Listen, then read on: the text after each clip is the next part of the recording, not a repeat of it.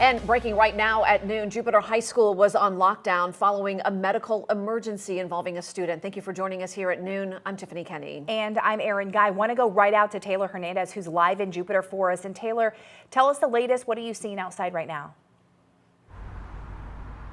Well, Erin, Tiffany, this is a very developing, evolving situation. We do know that right now classes have resumed. We heard the PA announcement just about 20 minutes ago, and we've started to see some students trickle in and out of the building. I do want to emphasize the school district tells us this is an isolated incident impacting one student. We just heard from Palm Beach County Fire Rescue that student was taken to a trauma center in our area. No update on their condition. That happened shortly before 10 o'clock this morning. We did get the call out that was sent to parents shortly after 10:20. Let me read part of that to you. It said Jupiter High School is currently locked down following a medical emergency involving a student who has been transported to the hospital. This is an isolated incident. All students are safe. We will continue to update you. What you see behind me now really was a much more active scene about 20-30 minutes ago. We did see several crews from Jupiter PD, the school district police department, as well as a crime scene investigations unit. They have all since